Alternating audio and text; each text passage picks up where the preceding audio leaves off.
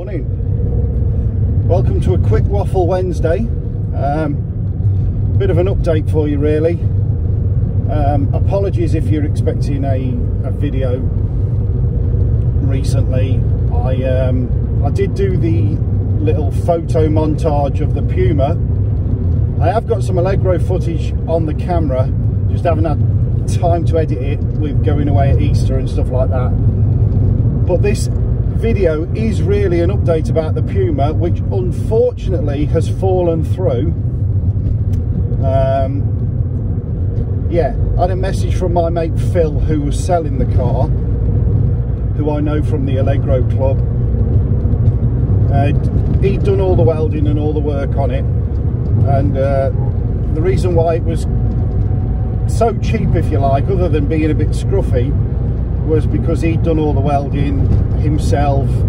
It didn't really owe him anything because he bought it as part of a job lot when he bought another Allegro. But that's by the by. It had got to the point where the figure that we both agreed I was going to pay, he was just about breaking even. However, working on the last few jobs on it, he knew it had got a little leak from the power steering somewhere. On investigating it, he found that the power steering pipe had got a hole in it, and the more he looked into it, the bigger the hole came and the more leaks there were. And apparently to get the pipe off, he needed to get it up in the air on some ramps, which he hasn't got, which would have meant hiring some ramps at a garage, incurring labour charges. He then looked into the price of a pipe from Ford, and they were 250 quid.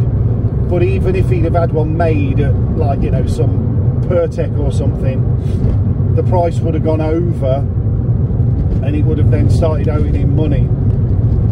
He offered it me as it sat, so with no MOT and a leaking pipe, for a figure less than we'd agreed, and I just said, unfortunately, I can't afford to take a project on.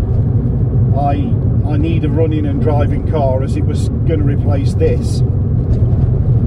So he's all right with that. He knew what I needed. He was just making me an offer.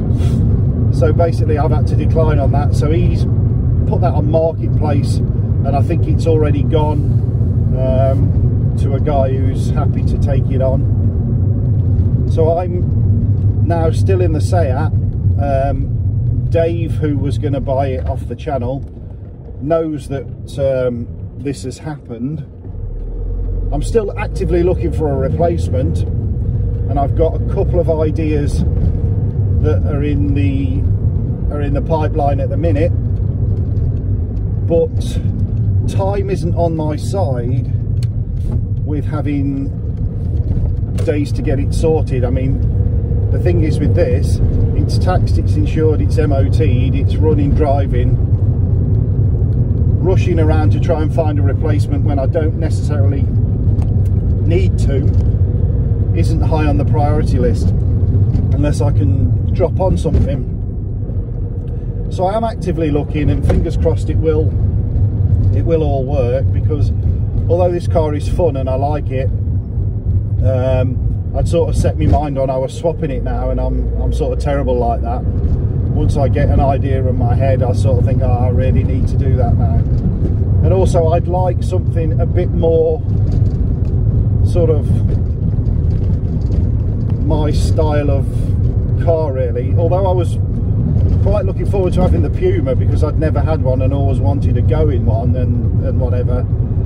It's not really what I sort of want on the channel. I sort of do like the old, you know, Austins and Rovers and stuff like that, like the Maestro, and like, you know, like the Land Rover, like the Allegro.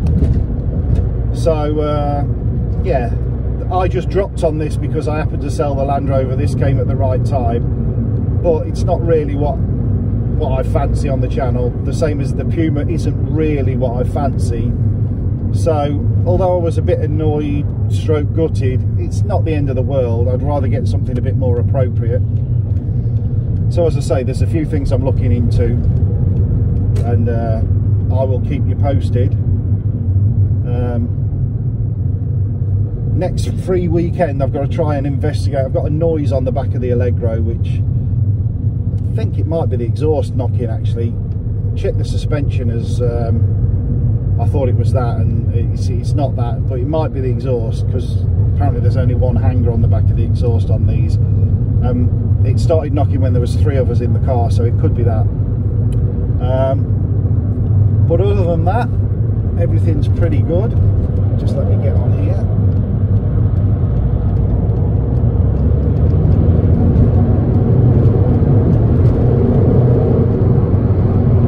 Yeah, that's one thing I do like about this car. No messing about. So yeah, that's it really. Unfortunately, bad news on the Puma front. Good news on the fact that I haven't actually lost this at the minute. And that's it. Anyway, don't like really rabbiting when I'm on the big roads. So I'll catch you on the next one. Ta-ra a bit.